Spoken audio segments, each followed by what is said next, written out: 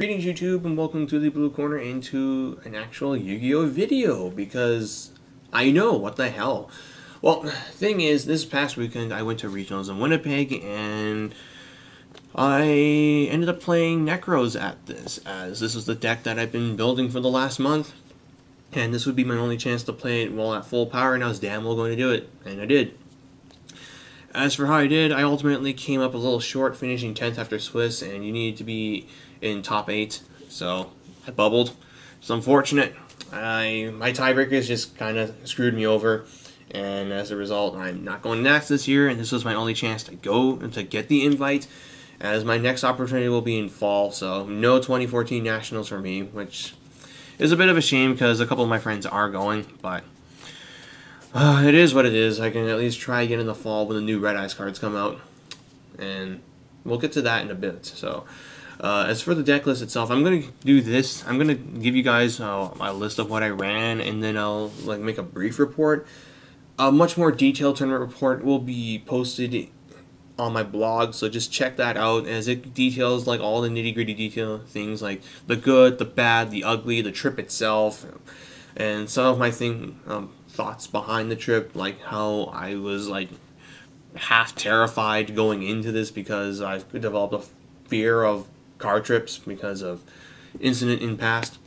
So yeah, let's get into this. So I played Nekroz. I played a more standard list. I didn't want to get too cute with things like Armageddon Knight, Farfa, and Dragon because I didn't think I'd be seeing a whole lot of mirrors, as a good portion of the Nekroz players in Winnipeg were judging. So I'd probably be seeing about 4 players at most, and I didn't want to build my deck so teched up for the mirror that it would come at the cost of being able to give me some really not good matchups against Rogue. So yeah, my deck was built in mind of being able to handle Rogue in the early rounds, and then I could have my side handle the meta decks. Didn't pan out that way, but it is what it is. For the ritual lineup, these are just what I played. Standard. Colossalus, I don't like, but you have to run it because it's a target for sure when you tribute for it, and it allows it so that when you summon Send you can get this and then get a ritual spell, and he helps get your ritual spell train going. 2 copies of Shurits, don't see that changing. 3 copies of Manju, 3 copies of Senju, 1 Jin. Dumb card, but you gotta run it. This deck can abuse it. And then I decided to get cheeky and run a copy of Kaiku as my tech. Every Nekroz deck list will run some kind of tech. You'll see things like the Armageddon Knight engine, you'll see Side Blocker. I opted to go with Kaiku as I figured he would give me an advantage in the mirror game 1, as it allowed me to shut off Valkyris when I go for pushes, and that he had good applications against a few rogue decks such as Volcanics in banishing their shells, their rockets, and their what am I thinking of? Scatter shots. That's the one I'm thinking about. If they scatter shot me once, that's great. Then that means I can summon Kaiku, swing, and get rid of the scatter shots and stop their means of removal. So that's a thing. He also had strong applications versus Dark Matter Dragon, although I never got to play that. And he's an 1800 body that sometimes comes up. But yeah, that was why I ran Kaiku. I also could have ran Side Blocker, and I probably should have, just because he's good against a lot of things. So if you're expecting your opponent to hold you down with a Mirror Force push, you'll just call that. For the spells, I ran Trip MST because I expected to see Floodgates, and I did. Triple Preparation of Rites, 6 Mirrors. Nekroz Mirror is not as good as the other ones, and honestly, I might consider cutting it to 1 at some point and going with Triple Cycle, just because Cycle is amazing in the mid to late game. Kaleidoscope is amazing in the early to mid game, and Mirror is just kind of there because you can go 1 Mirror, Tribute Shurit, and then you can go Mirror the other thing. It is a necessity, and you have to run at least 1. I sided out 1 copy though every game, and I only ever really missed the second copy once. And then for the rest of the spells, I ran 3 books plus a Regeki as my Jin outs. And over Shared Rides, I played Mind Crush, as I figured it'd be much more viable against many of the rogue decks, and it was. I was crushing things a fair amount. I got crushed a fair amount too, so this thing it's disgusting, and it's to the point where, honestly, I'm probably going to start side decking Gemini Imps, as people will be flipping Mind Crush on me all the time. Nekroz is the type of deck where Mind Crush just rips apart. It's actually quite frightening how much Mind Crush can hurt you. And I have to learn how to play around it, and there are ways to play around it, and I got to do a better job of being able to play around it. Like, even though I was playing Nekroz, which is, to some people is an incredibly stupid, powerful deck that takes no thought and skill to play, I'm gonna tell you guys that is completely wrong. You can be playing Nekroz, but my god, there's a difference between knowing how to play Nekroz and knowing how to play it well. I can play it above average, but some of the other Nekroz players there, no, they were like on a level far beyond me, and I was making minor mistakes that in some cases actually cost me some games. In other cases, I still won, but I was upset. It's like, oh yeah, I won, but I made a glaring mistake here, and I'm mad at myself for it. Like, I'm the type of person who gets upset when he does not play well, and I'll beat myself over it. I've actually gone on tilt a couple times because of just how badly I've misplayed, and I managed to avoid doing that here for the most part, but yeah, I made misplays, and the major ones I've noted in my report. For the extra deck, I didn't really do anything too out of the ordinary. I decided to run Red Nova Dragon. That was my level 12 because this was probably the only chance I'd ever bust out my ultimate rare Red Nova. I thought about playing my Divine Neos, but I decided to not do that. I ran Starters my 11 and then 2 Heralds for the 4s. For the Xyz, 1 Dweller, 1 Castel, double Digestal and Meryl. This is going to be much more relevant in the new format. Cowboy, Direwolf, Exciton, Chain, Rhapsody, Arc, and Ragnazero. Most of these came up. Exciton did not. That's because I was never in a situation where I needed the Exciton. And then for the side, which was built to deal with both meta and rogue, I ran the hands. These are not good against meta, but they're amazing against rogue, which I faced a fair amount of. The third Mind Crush, Trip Decree. This card was amazing. Trip Twister for Floodgates, and then Trip Shared Ride. As for the tournament itself, it was very well done. Shoutouts to the judges, shoutouts to Jordan, shoutouts to Mega Monkey, he was one of the judges actually, and shoutouts to, I wish I could remember your name, but I can't. Like, he was my round 1 opponent playing Beals Turbo, and he was actually a subscriber of mine, and we chatted for a bit, and he was like, yeah, I recognize you. I've been watching your stuff for a year, and I was like, oh, wow. Wow. I was like, I never thought I'd actually see the day where I met one of my own channel subscribers. But yeah, that was actually pretty neat. So I chatted with a couple other people at the tournament too. Like, there was one guy who was playing Dark Matter Dragon, and I knew he was playing Dark Matter Dragon because he just appeared to be the type of guy, and like we chatted for a bit too. He said he was also playing Dragoonity back when it was a thing. It was like, oh god, Dragoonity, and we all just started gushing over the deck. And how we play it now is like, it's not even close to ready, and even then it's been power crept, and this is just the sad truth of it. But yeah, we all talked about like how much we love Dragoonity, Dragon Ruler, Ravine Ruler and such, and that was the thing. I talked with another player about dragons and rituals, actually, just how much I liked blue cards. I even like one of the reasons why I went to this tournament, this trip, aside from the tournament, was that I knew Winnipeg had a copy of this guy, Fortress Whale, which I needed for my ritual collection, which I'm now building. Much like Mega Monkey's Xyz collection, I want to collect every single ritual monster that you can get, and some of these buggers are going to be difficult to find because they're from, what is this one?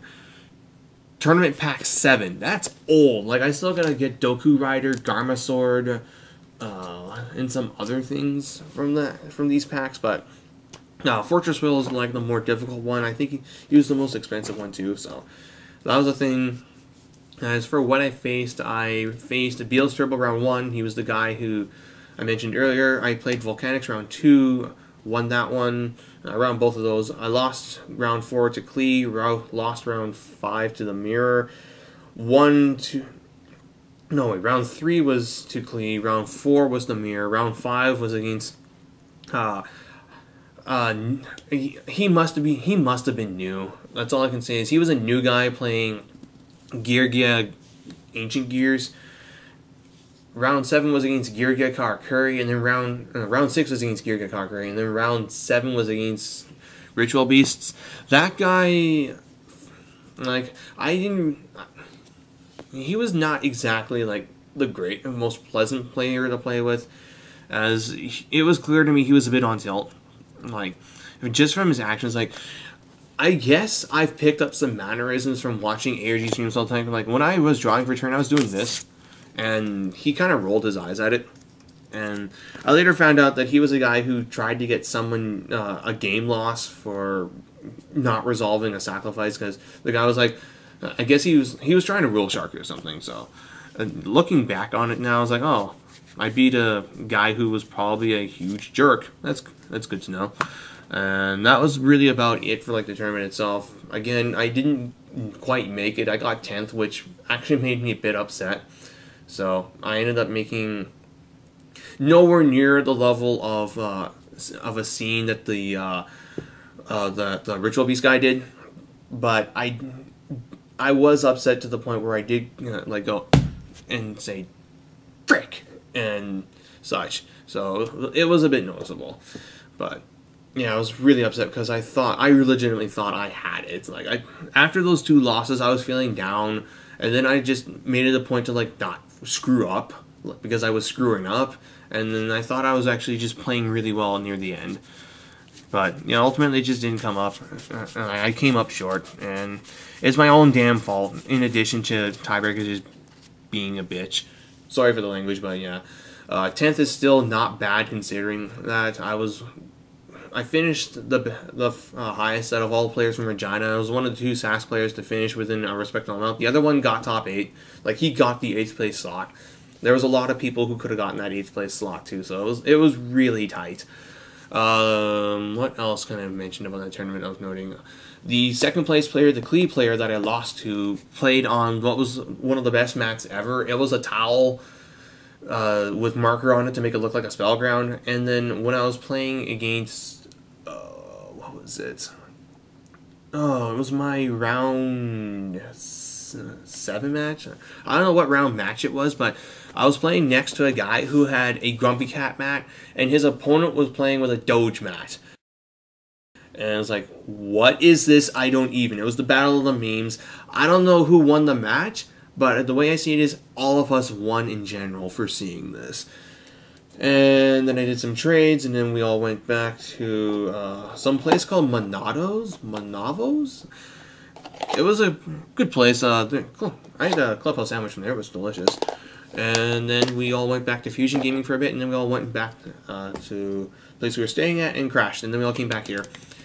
And then I started talking theory with Mega Monkey over what we could do with this deck for next month, because he's got the deck done too. The Brio deck I actually have here, the 3rd Brio, he's going to be trying to get off of me. So I don't feel bad about having 3 Brios. Like, I pulled 2 of them myself, so it's not like I went too hard into the paint on this deck. And like, I had to get this one, the 3rd one, myself. The rest of it I was able to get off of just trades and eBay, like selling cards on eBay and then getting it. But yeah, this Brio is going to someone that I'm going to be using to get a Trishula, a second Trishula in case I ever need it, and some Vanguard cards that'll be helpful, like an SP Descendant, because Narukami, love them. And that's all I can really say about this video. I hope you enjoyed it. As for what will be coming up on this channel, people have been asking me about my thoughts on the new Red Eye support, which I know about them. I have things I want to say about them, but that'll be a separate video. And my thoughts on how I think Dragons will be faring post-banless, that's another video in itself. In addition to that, I have some more Card of Vanguard things I want to do, but yeah, don't worry, the Yu-Gi-Oh! Content will be coming. The reason why I've just been lacking on it is because I've been playing Nekroz for this past month, and I know not many people really care for them. So, what was the point of uploading videos that people were just going to be like, dislike, dislike, dislike, dislike, unsub, unsub, unsub, unsub. Fuck Nekroz, fuck Nekroz. All I can say about this deck is I legitimately like it. Like, Nekroz, they are powerful, yes. I cannot deny how stupidly strong they made them, but just looking at them on a base level, they take the ritual mechanic to places that I never thought I'd see. Like ritual spells that summon by using monsters from the extra deck or multiple monsters. Ritual summoning from the graveyard. Banishing cards from the graveyard for rituals. I mean, for God's sakes, because of Nekroz Exomirror, they made a Red Eyes ritual spell card. That's not half bad. You can banish your Red Eyes monsters from the graveyard as tributes. Oh my god, that is so awesome. And like the Red Eyes Ritual Monster is actually really damn good. I want to build a deck around that. And like you have ritual monsters now that don't sit in your hand dead when you get them. Oh my god. Like you can now like, oh, I drew a ritual monster but no ritual spell. Okay, I'll pitch this ritual monster to add the spell to my hand so I can eventually perform rituals on the play. Like, oh my god.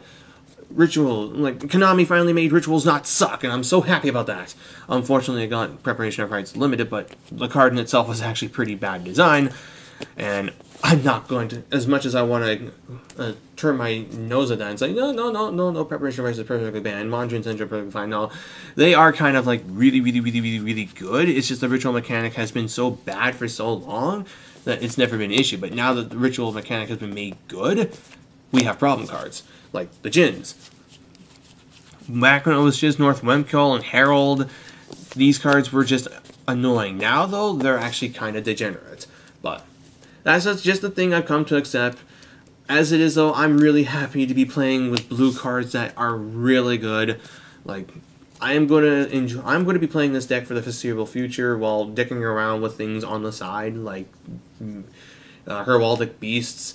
And now that this regionals is over, I can actually finally start playing with the new Red Eyes cards. Like, every time I've been on DevPro, it's been like, I have to play test Nekroz. And so I did. But now I can actually play the damn Red Eyes cards.